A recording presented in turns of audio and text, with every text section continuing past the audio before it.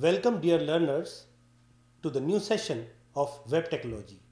In this particular session, we will be learning key concepts of cascading style sheets, that is CSS. The learning objectives of this session are: what is CSS, CSS example, advantages of CSS, and there are some shortcomings and limitations or disadvantages of CSS, cascading style sheets. So, what is CSS?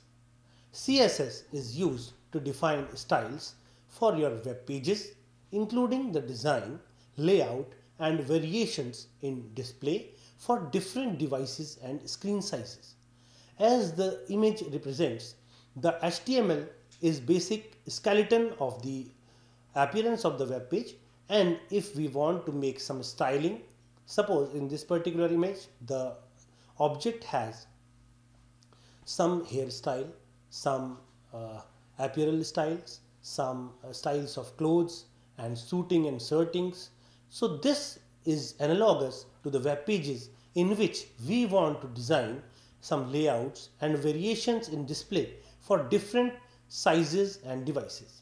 For example, if we are having an access to a web page and if it is visible in any desktop, laptop or any palm top, etc., its design and layout will be different. And if we are accessing this particular web page in some mobile devices, in some cell phones, the design and layout will be different. So cascading style sheets makes the significant changes in layout and variations so that it is very much good in display for different devices and the screens. CSS is behind all of the reasons to display all these kind of characteristics.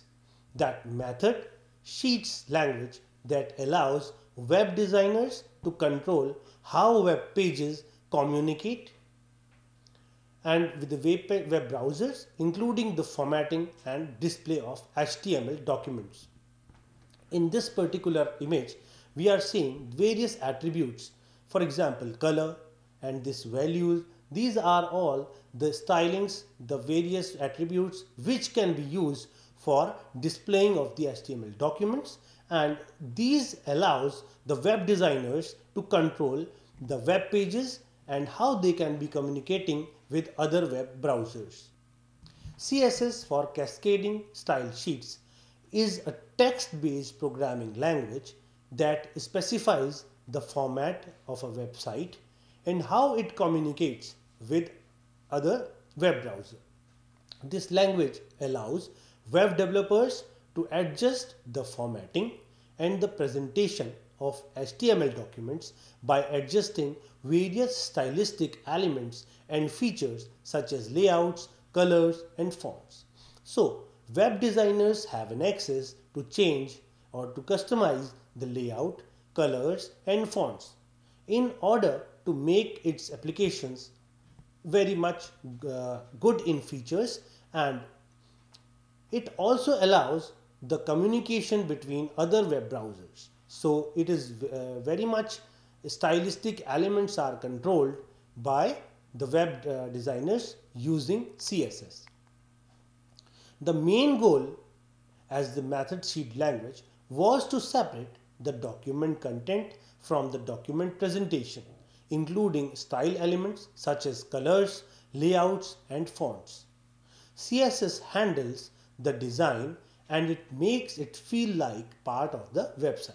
So the basic functionality is to maintain the layout, fonts and colors, and it also handles the design and makes it feel that it will be a part of website. Use CSS to control text color, font design, spacing between the paragraphs, column size can be controlled, and layout, and many more applications. So the basic things which we have to recall is that the CSS is to control the text colors, font design, spacing between the paragraphs. If you want to make some spaces between the paragraphs, it can be done by using CSS, it can handle that, and layout and much more. So the difference between the HTML, CSS and JavaScript. HTML controls the layout of the content. It provides structure for the web page design and the fundamental building block of any web page. Second one is cascading style sheet, and it stylizes the website. It applies style to the web page elements, targets various screen sizes to make web pages responsive. Third is primarily handles the look and feel of a web page. So these are the stylizing the website content with the use of CSS. Now last but not the least is JavaScript. It increases the interactivity. So it adds the interactivity to a web page. The interaction are getting enhanced and added. Handles complex functions and features. Programmatic code which enhances functionality. These are the basic use of increasing the interactivity using JavaScript. Now we are having a CSS example, cascading style sheets example. Now doc type HTML, that is tag, then HTML tag, head tag, then style tag. Inside it we have body, then background color. Background color is the attribute, and we have set the attribute value background color as pink. Then h1, this heading 1, color is white and text alignment is left alignment. Then paragraph, paragraph is font family is Arial, we have put it as Arial. Then font size 20 pixels. Then style tag is closed, again head tag is closed. Then another body, h1 is the heading, again my first CSS style. Then h1 is closed. Then p paragraph, tag p. Then this is my paragraph, and paragraph tag is closed again. Then body tag is closed and HTML tag is closed. So CSS example, we are having the output as my first CSS style. This is my first paragraph. So these changes of the height, width and color, font, background color we have put. We have put the background color as pink. The heading 1 is in white color. Then Arial is the font styling. Then pixel size is 20 pixel. And then there is another heading called this is my first paragraph. This is the paragraph, and inside the heading my first CSS style. It is the style of the first heading, and the paragraph is again this is my paragraph, and it is by default black in color. If we want to change its styles also, we can change it. And the background, of course, by using background hyphen color and colon then pink, we have set the background as pink. Now let us discuss some advantages of CSS. CSS saves time. Write CSS once and reuse the same sheet in multiple HTML pages. You can define styles for each HTML element and apply them to any number of web pages. So this is the basic advantage of CSS. It saves our time. So we can write one CSS and then reuse the same styling in multiple HTML pages, and it saves a lot of time. So here we have this P, then color is red. So this is the property. P is the paragraph or the selection procedure which we want to implement, and inside it we have color, then red. So here color is a property which we are using, and this red is the property value. So we are having the property corresponding to its value, and this is the declaration. And here we can use any of the property, like here we have used the property as color and the property value we have set as red. So in this particular paragraph we are having color red. So anything which we want, it will be in the red colored property. So pages load faster. So second advantage of CSS is that web pages loads at a faster rate. Using CSS eliminates the need to write the HTML tag attributes every time. It basically saves our time and the page loads in a faster rate. Just create a CSS rule for the tag and apply it to all the occurrences of that particular tag. So less code means faster download times. So here we can easily observe that the loading time is shortened, is less.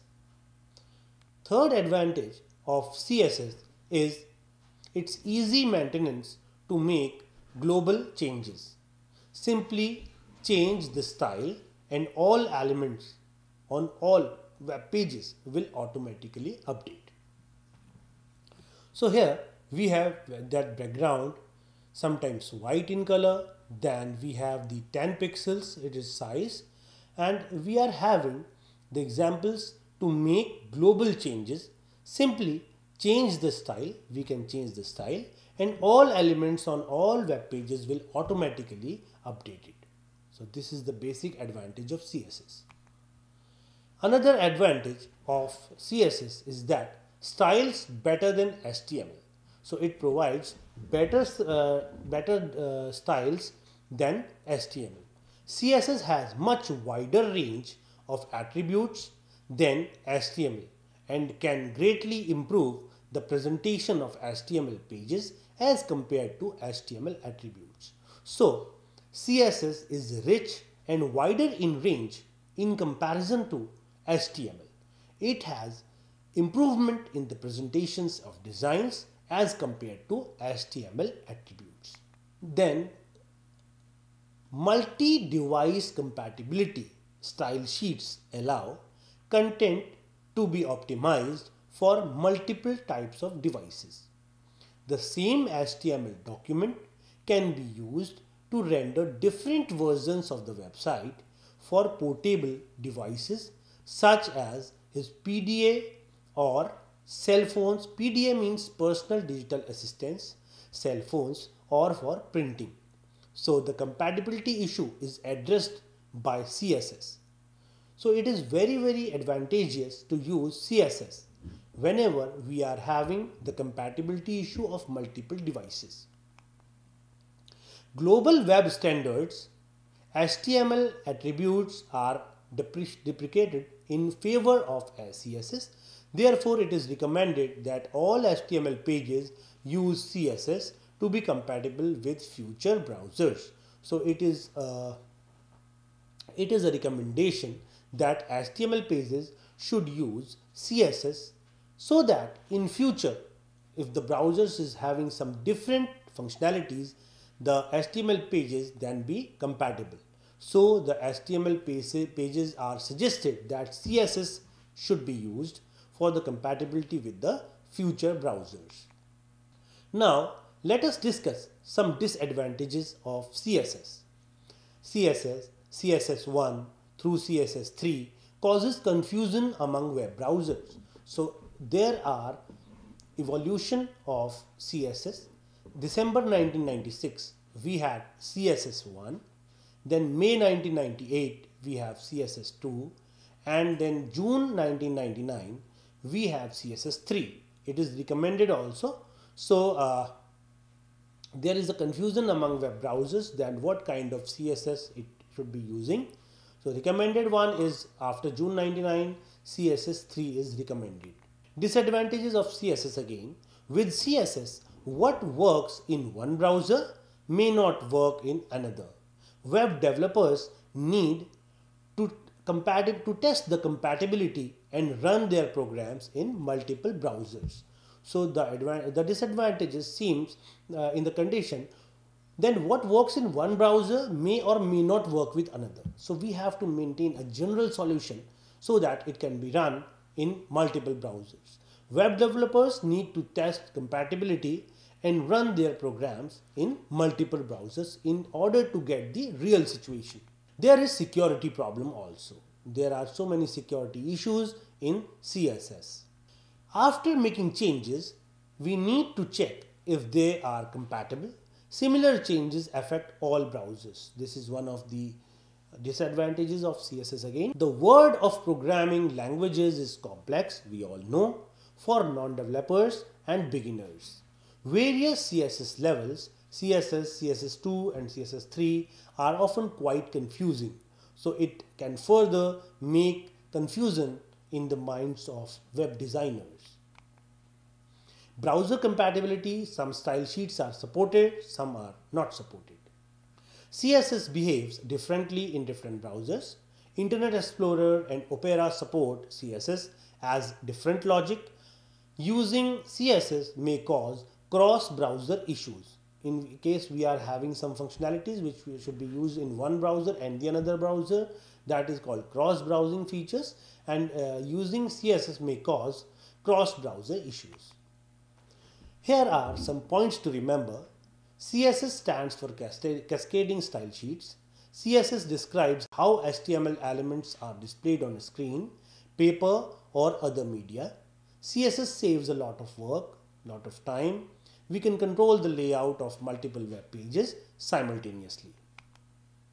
So here are some learning outcomes of this session. Learners have basic understanding of CSS with some examples. Learners are able to understand advantages of CSS, and learners have an insight of some shortcomings and limitations of CSS.